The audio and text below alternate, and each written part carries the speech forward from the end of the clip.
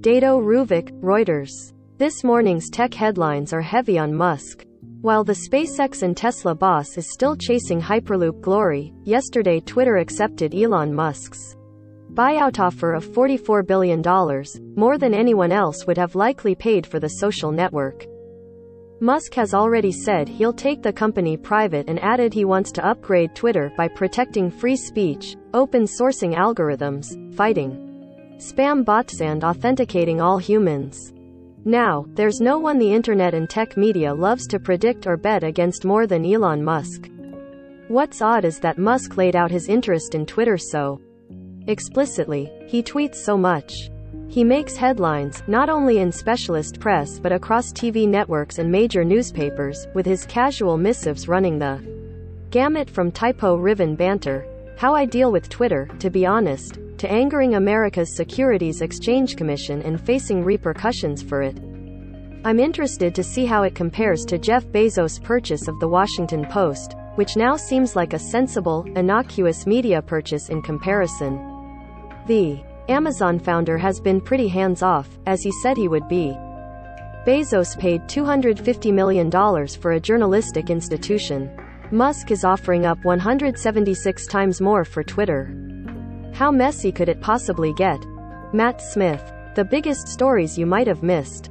Diablo Immortal is coming to mobile and, surprise, PC on June 2nd. Maybe some people don't have phones.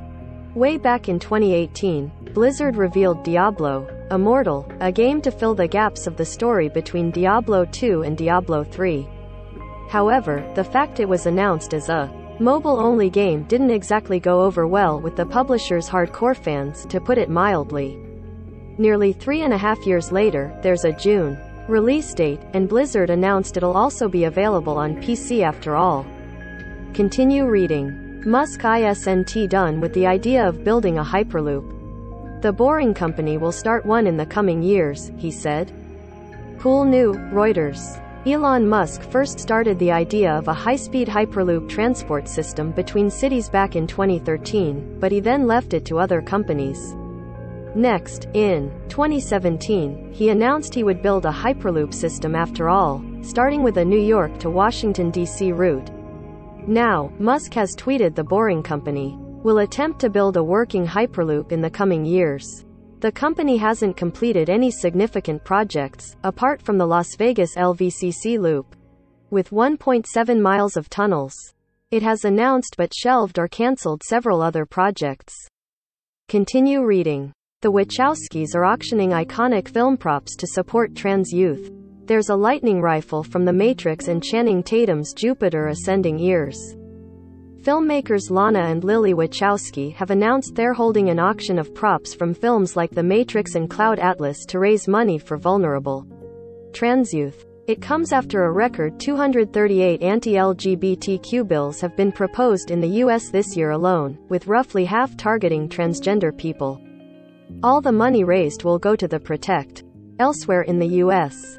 Continue reading. Panasonic GH6 camera review. A vlogging workhorse, with some caveats. Engadget. Panasonic launched the GH5 over 5 years ago, powering a vlogging boom and confirming the potential of mirrorless cameras for video.